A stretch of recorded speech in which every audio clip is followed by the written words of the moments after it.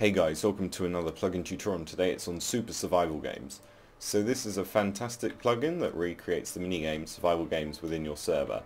So it is free to download off of Spigot, which I know lots of you will be pleased about. And I would rate it as probably the second best survival games plugin out there. Obviously the number one is the premium one off of Spigot by Was Up. So I'll leave a link to that and the map and this plugin all in the description. So it's very easy to set up. I'm going to show you how, go through the config file and obviously have a little game with my alt account. So first of all, if you SG build, this will toggle on and off the build mode, so you can make changes to the map if you want to, but you don't have to do that if you download an awesome map like this. Then you can do SG config, and this is a really cool command. This gives you these two items. What do they do? Well, it allows you to set all the spawns and change minimum max players, times and all that good stuff without going into the config file. Obviously there are 6 or so YML files that you can edit. We will look at those a bit later though. So first of all, let's go ahead and set the join spawn, which is going to be on top of this lighthouse, and then we can set however many player spawns you want. I'm going to set 4 for simplicity, because we don't really need that many. So this is going to be world 1, spawn 1, and then obviously world 1, spawn 2, set one more here, world 1, spawn 3, and it's really nice that they go from red to green once you've set them, so you don't really get confused. Was that spawn 3 or was that 4? So that's really awesome. Once you've done that, you can set the deathmatch spawns. So the way I would do this is maybe have a separate arena, or you can set it at the spawn like some servers do. So deathmatch 1, move along a bit, deathmatch 2, deathmatch 3, and 4. You don't have to set all those, but I have. And I believe that is it. Amount of worlds is going to be 1. You can obviously left click that to increase it and right click it to decrease it. Then we can go actually into the config file. So I'm going to fly up here so you can see this beautiful map with Seuss's shaders. I finally got the shaders to work. I downloaded a different one and it looks amazing and there's no glitches. So let's open up this and set min players to 2 so we can actually have a little game. Max players is going to go all the way down to, I don't know, 6. Deathmatch 4 start. I'm going to go with maybe 1 because we only have 2 players, so let's ignore that for now. Timer lobby, you can change this from 60 seconds to maybe 20. 20, there we go. Timer cooldown. So I'm going to right click this down to 30 seconds. You can change this to whatever you want. We have the timer protection, the timer restart. So let's go down to 30, like so. We have the timer refill, the timer of the game, so 900 seconds long, and the timer of the deathmatch. So the chests get refilled 3 times per game if you keep it like this, so that's kind of cool. The chest block ID is 54, leave that like that, and there's going to be a maximum of say 12 items in a chest. Over here we can edit sort of game rules.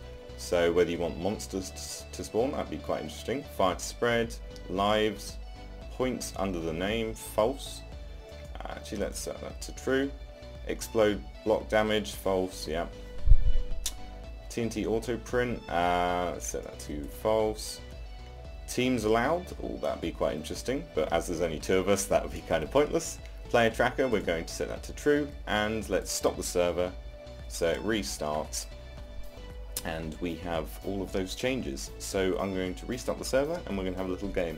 So we have both joined the game and it is starting in 10 seconds. As you can see, my other account has 0 points at the moment.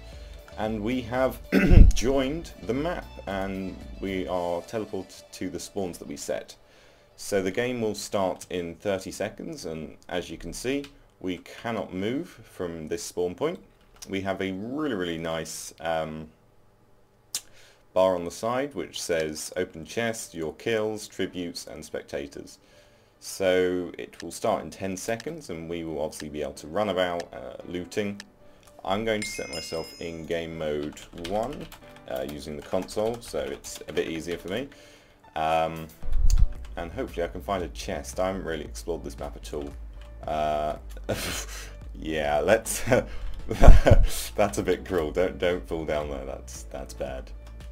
Hopefully I can spot a chest. I don't know where they are. Surely there's one on this luxury ship. Oh, there's one. Brilliant. Let's find the way in. This is a really nice map. Really like it. Nothing in that chest. Let's see what else we can find. Anything in here? There we go. So in this chest, you can see there is, well, that's 9 items, a maximum of 12, and you can obviously put the items on and use them like that. That's really cool. And you can just play survival games like that.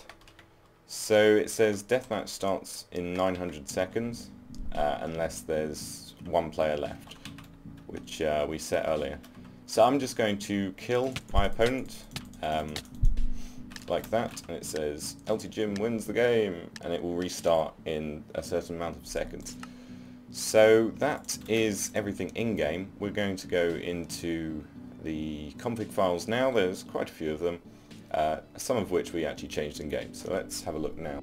So here we are in the Super Survival Games folder, and as you can see there are 6 files. If we go into the block list first, this is a list of all the blocks that players can break and place while playing. And it's really cool. Maybe they could find some glass in a chest and then build themselves a tower so they can see over a mountain or something along those lines. I don't know, you can use your imagination.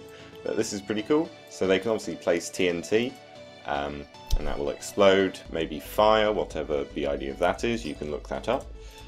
Next we need to go into the chest file. So you may remember we set these 2 in game. You can obviously change them in here if you wanted to. And then you can add in more items for players to find in chests. So obviously the ID, colon, the metadata, and then a 1, and then another number. See, I'm not sure what these 2 values are meant to mean. I've looked on the Spigot page. There is no documentation on there. So I believe it's the chance of finding it, but I would leave that alone because it's fine at the moment. But hopefully the developer adds some documentation on what this actually means. I don't know. It's got to be chance. Got to be. So set that between maybe 1 and 10 and you should be okay. Next is the actual config. So most of this, if not all of it, was changed in-game using the awesome GUI, which is great. You can also change the prefix as well if you wanted to. I know that I like changing the prefix to something cool. Then we have the language file, which is great. You can actually add the name and author and link of the map so other players can download it and use it, which is a really nice feature. So I will leave the map link in the description as well, so you can check that out. You can obviously fix some of the spelling errors that I found. So author, obviously the developer is not, English isn't their first language, so there may be a few spelling errors in here, so watch out for that. And then you can obviously change the stats and hologram if you really wanted to. Then we have the Mysql. You can set up a database if you wanted to, and you have all the spawn points. So that is all of the YML files. Pretty easy to change most of those. You can obviously download the plugin, the map, and anything else you want to in the description. So subscribe, like, comment, and I'll see you next time.